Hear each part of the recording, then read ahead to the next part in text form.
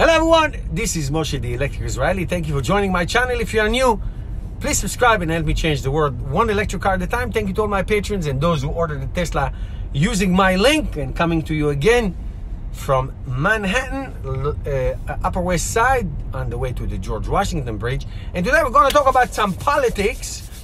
Just full disclosure, I am a registered independent, so I do not affiliate with any political party. I vote on the issues, not the person. So, but I'm going to focus about the Democratic primary debates and candidates. I'm going to focus on a couple of them in there, and the reason I'm doing that because I want to debate with you and discuss with you, and your input in the comments will be really helpful.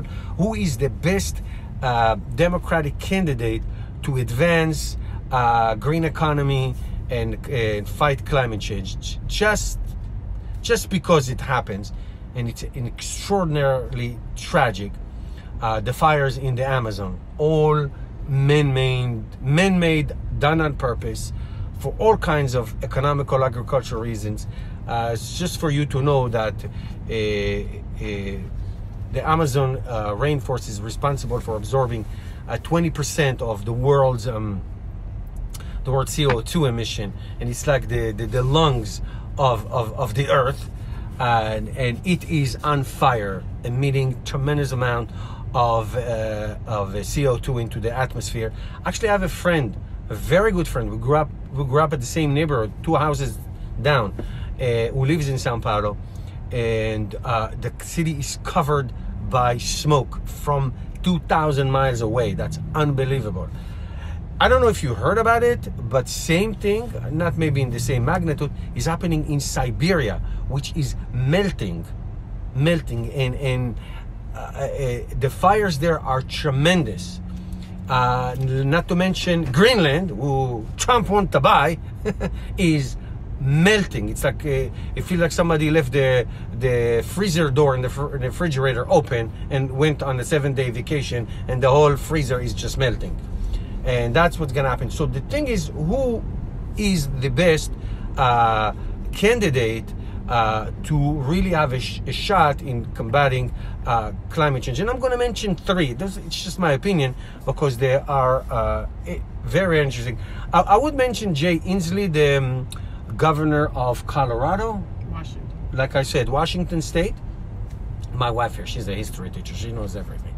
The governor of Washington, and he was running, he's a one single issue candidate, and he just dropped out of the Senate, of the race. So that would be interesting. So from the 3 that I want to mention is Bernie Sanders, like him or hate him, he released a $16 trillion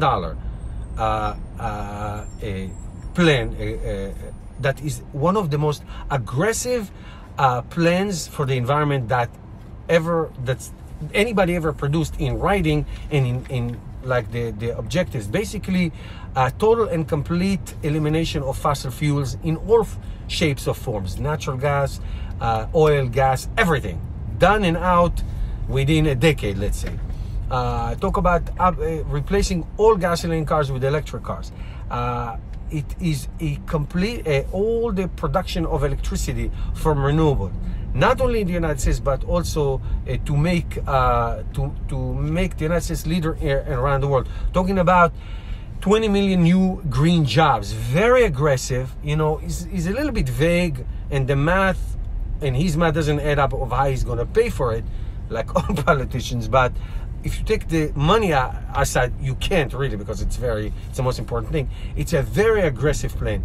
On the other hand, Joe Biden, who leads in all the polls for now, and you know how it is in elections. The only poll is that counts is the actual voting day.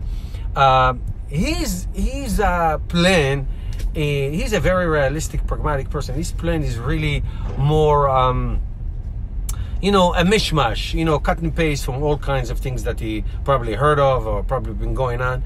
I mean, when he was a vice president with Obama, Obama always repeated the all of the above plan, which was, almost a cop-out. I mean, they did advance a lot of things, especially with with the standards for fuel emission. I think it was 52 mpg miles per gallon standard by 2025, which Trump, of course, took, canceled it. The state of California just had a deal with Ford, GM, and somebody else, I forget, to reinstate that standards in California, the biggest state in the union with 30 million consumers. Of course, Trump is livid about that, and that's another time. But Joe Biden is like more of the same. He talks about electric car charging stations. He talks about this initiative, that initiative, incentive. Nothing like comprehensive like Bernie Sanders is proposing. But Bernie Sanders ties to a lot of jobs, a lot of economics, not just environment. He talks about the advantage and the benefits to the economy that this will bring and the tax revenues that it will bring.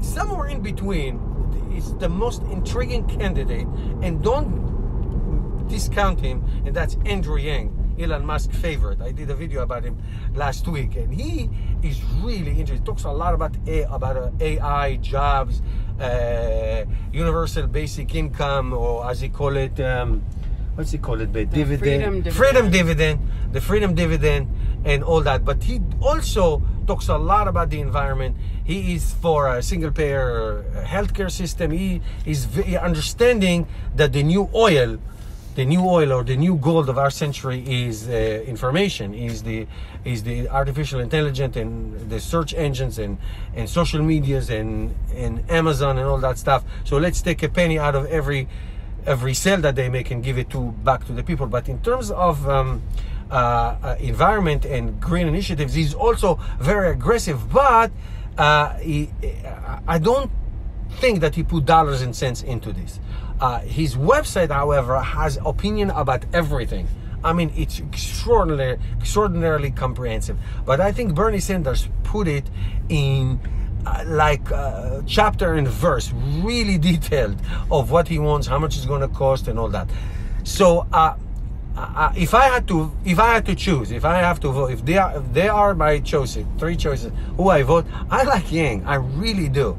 I think he's so extraordinarily smart and cool and innovative, and he's not what you call capitalist or socialist. He's really 21st centurist, completely and totally different than what we are used to, what we grew up with in terms of left, right, black and white, all those things that make America extraordinarily divided on so many issues. What do you think? Who's your candidate?